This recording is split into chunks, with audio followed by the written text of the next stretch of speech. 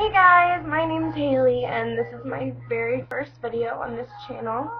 I created a new channel because I really wanted to give some advice on beauty products and hair products and stuff that I know a lot about.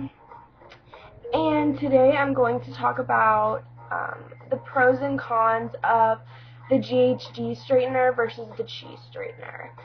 And I definitely feel like this is something that I can talk about because I have been straightening my hair since probably 5th grade. I have naturally wavy hair.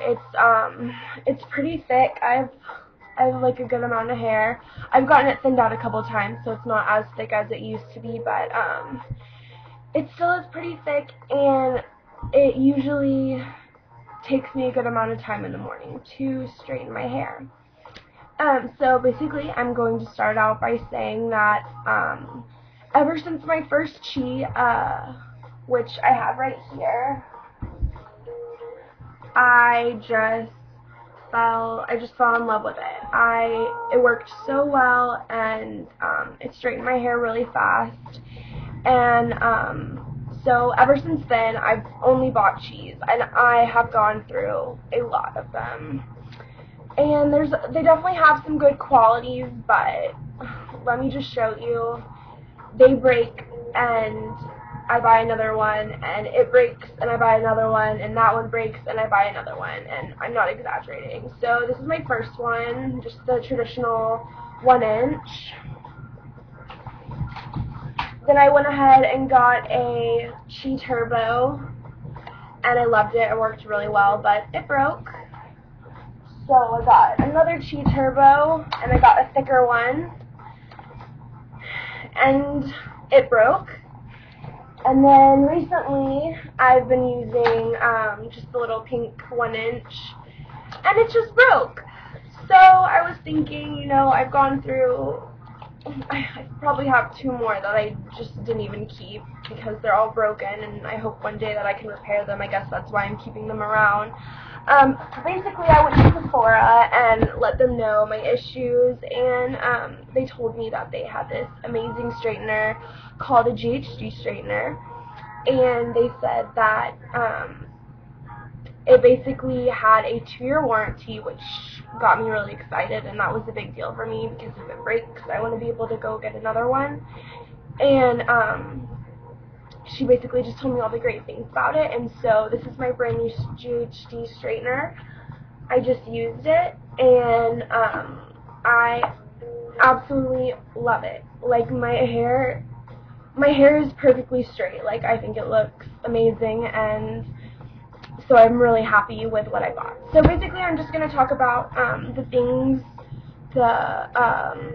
bad things about Chi and the bad things about GHD, and then the good things about each. So I'm going to start with talking about Chis. This is the pink one. It's just the basic 1-inch. It's the one that I've been using recently in the last couple months before I got the GHD the other day. And basically, the things that I have found that aren't so great about it is, first of all, you plug it in and it takes a little bit of time to heat up. It's not like 10 minutes or anything. It usually takes, 1 to 2 minutes would be my guess. And it doesn't make a noise or anything. You just have to see the light start blinking, and that's how you know that it's ready. So you just kind of have to look at it and wait for it to be ready. And it does heat up to a pretty good heat. Unfortunately, another con is that there's not a heat gauge on it. You can't pick the temperature. On the turbos, you can, but that's a turbo, that's the more expensive one. And another con is that it loses heat once you straighten the side. It'll lose the heat really quickly, and you have to wait for the light to start blinking again before you can do it on your next section or your next side. And a lot of the times your sides end up uneven because the heat hasn't been consistent. So that really kind of bothered me a lot. And yeah, so those are kind of the negative things about the Chi. It costs I think they cost between like 120 to I think the turbos were like 200, something around there.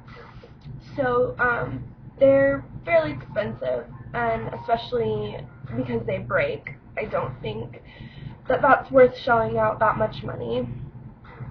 And so those are kind of the negative sides of the Qi. And then the GHD con about it is it also doesn't have a temperature gauge, but there's really cool microchip technology in the ceramic plates, and it measures the oxygen in your hair, so it gives you a custom heat. So everyone, when they straighten their hair, is going to get the heat that's best for their hair type, and so they get the best straightening for their hair.